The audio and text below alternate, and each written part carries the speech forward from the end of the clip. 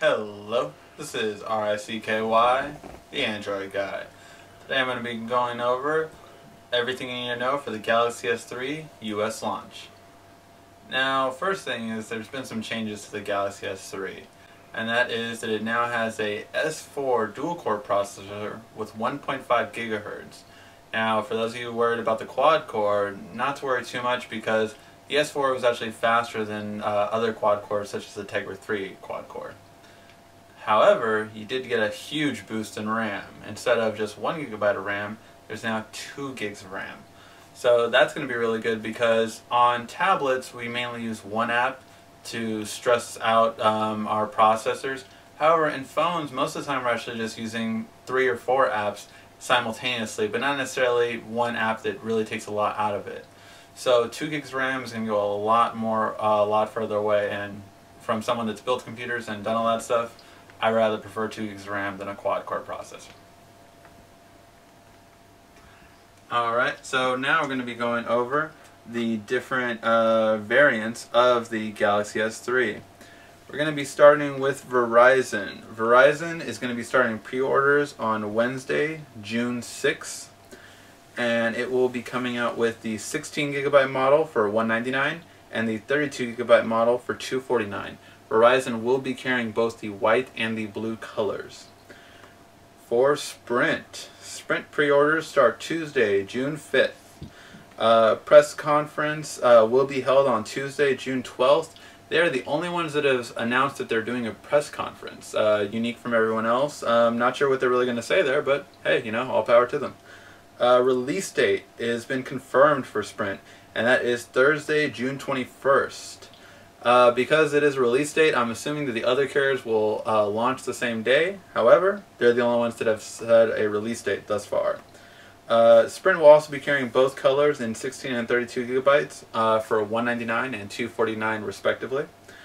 at&t will start their pre-orders Wednesday, June 6th. And they will be having the 16 gigabyte model only. They will not carry the 32 gigabyte model. So they will only be carrying the 16 gigabyte model. It still does have micro SD card slots, so you can expand the memory, but just important thing to note that it's only coming in 16 gig. However, how Sprint is kind of combating this is they have an exclusive color. Besides the white and the blue, they have a red color. So kind of interesting. We'll see how it looks in red, and maybe it'll be all stylish and stuff. As for the next one up is T-Mobile. T-Mobile's release date has been confirmed, and that is Thursday, June 21st. As of this time, they are not taking pre-orders. They merely have a sign-up page, but most likely they'll be taking pre-orders, of course, before the launch. Now, T-Mobile will also have the 16 and 32 gigabyte models in both colors, again going for $199 and $249. US Cellular will also have it. This is the smallest carrier to have it, but it will be LTE. The US Cellular will be taking pre-orders on Tuesday, June 12th. However, they do not have a confirmed release date yet. They've only said it will be in July, so we do not know when in July, but it will be in July. They will have the 16 gigabyte model in both colors for $199. However, they are limited to the 32 gigabyte model for $249 only for white. They will not be carrying the blue for the 32 gigabyte model. Alright guys, so that wraps up everything. Keep in mind, every one of these are LTE models with the exception of T-Mobile, which is going to be HSPA Plus only. It will not be LTE, as T-Mobile does not have an LTE network this year. Everyone else will have LTE, so you'll be able to get the fastest form of internet. Alright guys, if you have any questions about the Galaxy S3, feel free to ask. And make sure you subscribe to our new social networking websites, including Facebook, Google+, and Twitter, which will be down below on the description.